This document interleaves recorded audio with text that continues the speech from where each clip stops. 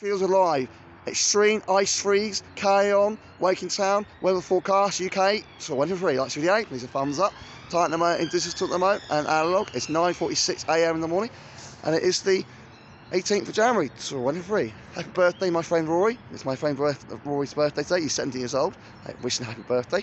And you can see the left side screen tonight, you can see the base snake canal, it's actually completely frozen over, it's about an inch thick or so.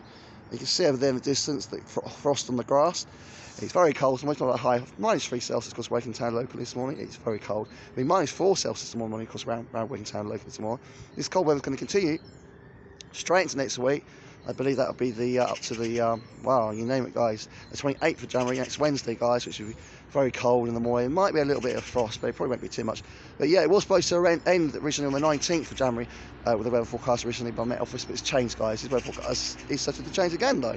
As I keep saying, guys, the future weather, 83 hours, the weather's changing, and the forecast is changing. I wouldn't be surprised if we get a beast from east next month. We have got shows warming on at 10 HP at the North Pole, guys, going at the moment. No joke. And yeah, we are talking about it's going down from 30 H to 30 HP where the weather takes place. The TROTTERS, guys, with this stretch of warming going on, which will create what we call a northern blocking over, well, beast from the east over Scandinavian High, or over Greenland blocking, which is the way towards northern blocking, which we might get in February into March 2023 this year, which might well be cold and snowy, just like the year 2018. Remember that year, guys? Or it could be just a displacement like in 2021 January, guys, which we still got cold weather, so yeah, so we can still get some northern blocking, and that continues right into the spring. And that summer 2021 was very cold across the UK. It was a wet, horrible summer. What's the hot weather down in Hampshire, the south coast of Portsmouth, down there, 2021. You look at my archive historical videos, you'll enjoy them. But yeah, so it's all to play for the future. So I wouldn't be surprised if we get this one more cold blast, this cold snowy weather, or cold snap, or a beast from the east at the end of February into March 2023 this year. We'll get it, and anyway, either way, cold air will come out the North Pole, and we'll get some cold weather like we did last year in 2022 spring. You remember last year's 2022 spring, March into April. Actually, on April's full day, it was very cold and snowy, and it wasn't much that it's settling. A little bit did, but it was very cold, wasn't it? So we're going to get cold weather again, guys. This spring will be cold this year. I'm predicting a cold spring 2023 this year for the UK, for the southeast submarines. I'm always 85%. More weather forecasting it.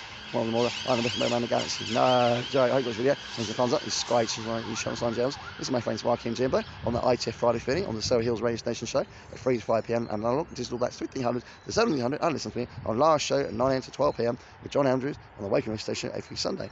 I take care on this road today. They're very icy and on the pavements. There are a lot of accidents out on the roads today. A lot of people taking unnecessary risks. Do not take any risks. Take care on the roads.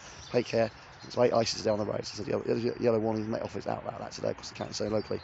And across south east for something reasons. And in Cornwall, it was snow this morning. I did predict yesterday. I'm always 85% right, by the way, across Cornwall as well. And the best way around the galaxy. That's what's video. This is fun. Thumbs up and subscribe to Sound James on the Force. Big week always got that spot when you need to know many. Way near you because we are literally west of Waking Town on the Bay Snake Canal right now in St John's Village. This is Sound James, might be happy.